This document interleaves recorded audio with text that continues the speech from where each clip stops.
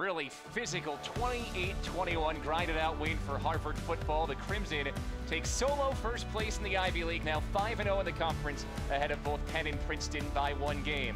With Ken Dunek, I'm Bill Spalding. Thanks for joining us on One World Sports. Ken, it was not easy for Harvard. They were behind at halftime. They capitalized on some turnovers in the third quarter to make the difference. Yeah, we talked about the Columbia defense. We thought it was good coming in. We're sure of it now. Harvard had a much tougher time than it anticipated.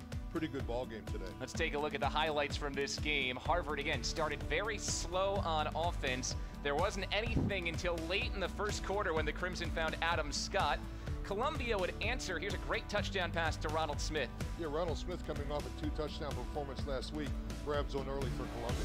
Harvard down 14-7 at halftime, but in the second half off Columbia turnovers got things going. Charlie Booker with the rushing touchdown, and then Joe Viviano, a deep pass to set up a Harvard touchdown. The very next play, they'd find Anthony Firkser. Yeah, Firkser, big-time tight end. You can see him waltz into the end zone there. Easy score for Harvard. That made it 21-all, and then after another turnover, very first play after the turnover, Adam Scott open. He scores his second touchdown of the day off the screen. Turns out the Jets there for sure, doesn't it? Columbia made it interesting with a late touchdown. Skylar Morningwig found Josh Wainwright, but late in the game, the final play, a heave-ho, Tanner Lee the interception, and Harvard hangs on to win it 28-21. The Crimson move to 7-1 overall and 5-0 in the Ivy League. Next week on One World Sports, we'll have a great Ivy League matchup between Brown and Dartmouth. That is at noon. Today, Harvard beats Columbia 28-21.